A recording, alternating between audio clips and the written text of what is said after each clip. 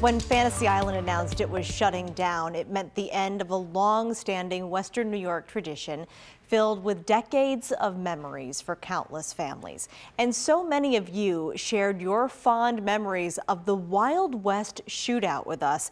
Our Pete Gallivan brought some of the performers who helped make those memories in Western town together for one last showdown.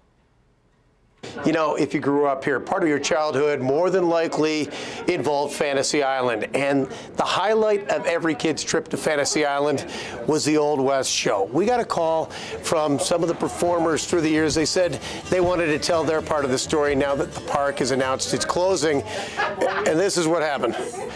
It turned into an all-out reunion. You are now traveling backwards through time, back to the time of the Old West.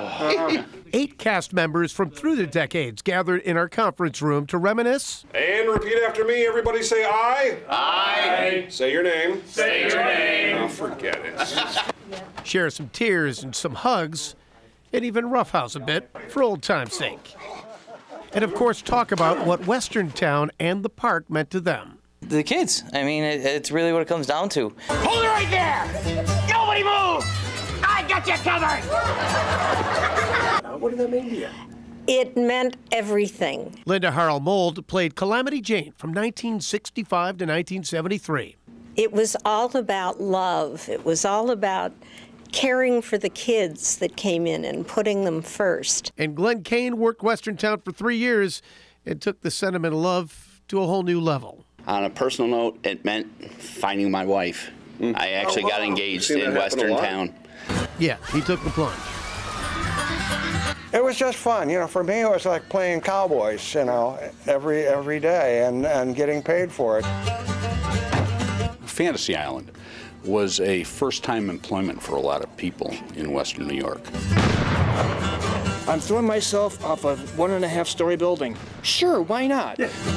That's because I saw them and I said I want to do that when I grow up, and I got to do it. And for those reasons and many more, for these former employees, losing the park is like losing a family member. Kind of leaves a hole in your heart a bit. I can't imagine Western New York without Fantasy Island. It started as a dream, and it's a shame to wake up from that and find it not there. It's a tragic loss, but we'll live fondly in our memories. Really, what more needs to be said? Pete Gallivan, Channel 2 News. Thank you, Pete. We heard from so many people. That's the #1 thing that people really remember most. That was their favorite thing. Oh, sure. I mean, if you grew up, everybody went to Fantasy Island. and the commercials. Fun! Wow! Who doesn't want to be a cowboy? I know. I know some of those faces in there. Kind of fun to see them again. It was great for them to come in. We appreciate that. Cool.